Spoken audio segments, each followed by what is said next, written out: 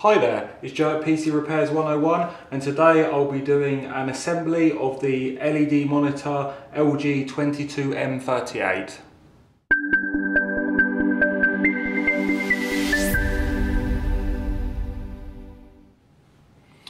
Okay, so it's a very simple assembly. So what you've got is three parts to it that you'll get out of the box. You'll have the monitor itself, the stand, and then the little neck or arm that you place the screen onto. So basically it's quite simple. This middle neck, that will clip into the back of the monitor. So you've got the back of the monitor here. You simply pop that in. That'll just clip in. You'll hear it clip. And then take the base and just simply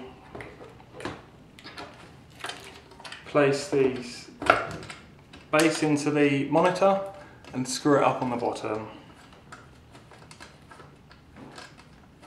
You can just do it with your finger, it's quite a big Phillips screw.